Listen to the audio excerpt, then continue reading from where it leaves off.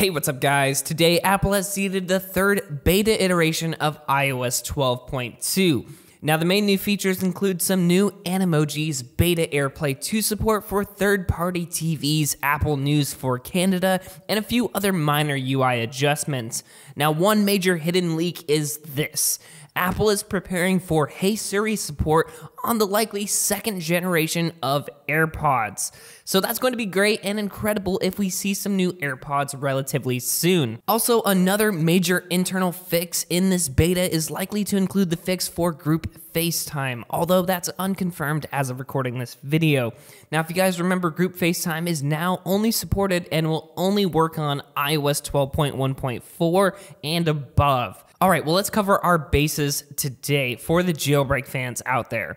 Do not update to this if you intend on jailbreaking. There really has been nothing released for iOS 12.1.3 or above, and the upcoming iOS 12 jailbreak utility is only going to be for users on iOS 12 to iOS 12.1.2.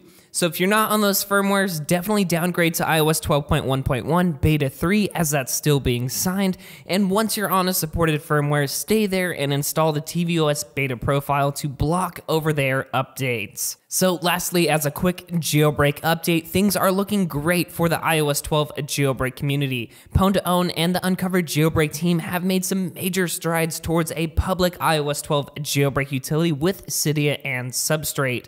And all that's left before a beta is released from the team is for the team to do some final internal testing.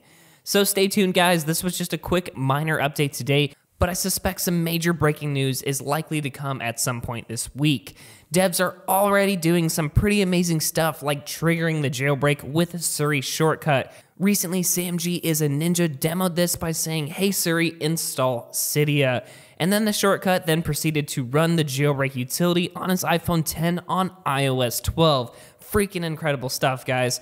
If you don't want to miss out and if you want to be notified when an iOS 12 jailbreak is released, definitely hit that subscribe button, give this video a huge thumbs up, and leave a comment down below. Also, alternatively, our Best Tech Info website with our iOS 12 jailbreak status checker page is a great resource to have at your disposal if you don't have time to watch these video updates. Anyhow, just a quick thanks to everyone for the continued support. I'll see you real soon, but until next time, this is Tony signing out.